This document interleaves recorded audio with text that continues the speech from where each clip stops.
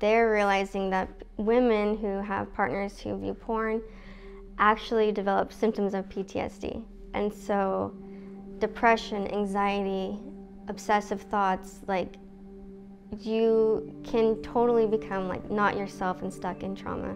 There were so many lowest points, but for me, one of the biggest was I became completely consumed by suicidal thoughts.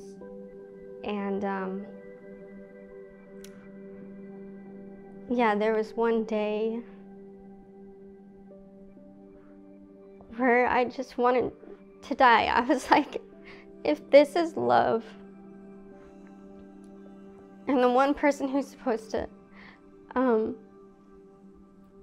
be with me and love me doesn't, then why should I be here? And so I was just consumed with these negative thoughts. I thought it'd be easier just to go.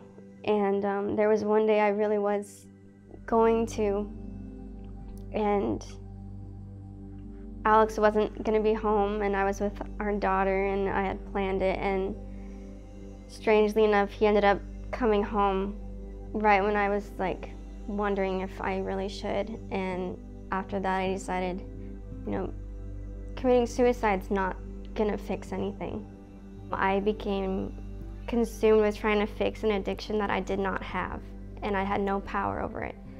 And I realized for me to get to this point, I need healing now. This isn't just about him.